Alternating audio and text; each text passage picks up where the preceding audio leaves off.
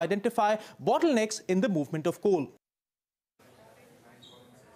Abhimanyu, many thanks for joining us. The Advertising Standards Council of India has conducted a dipstick survey of 820 respondents above the age of 18. The key findings of the report suggest that 79% of people in India trust social media influencers and that they are likely to buy products that they endorse. However, complaints over misleading ads are also piling up. Archana joins us now with the details. Archana.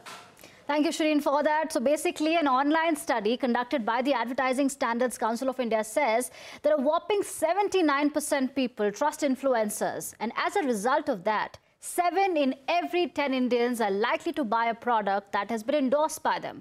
The Advertising Standards Council, or ASCI, has come out with its Influencer Trust Report. The key takeaways are 90% of respondents have made purchases based on influencer endorsements. And the reason is transparency and honesty about brand associations, relatable content, personal stories, their follower count, and to some extent, their sense of humor. This behavior seemed to be more prevalent among people aged 25 to 44.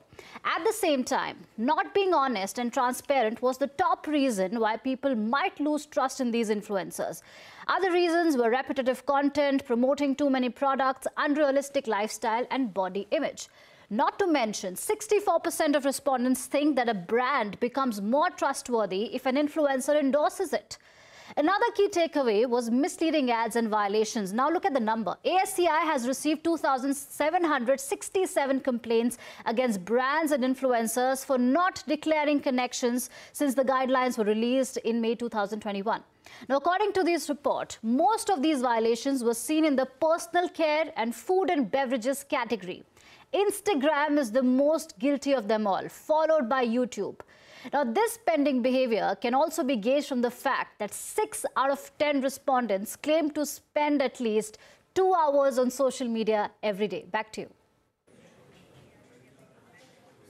All right, Archana, appreciate you joining us. That is the latest as far as the ASCI survey is concerned.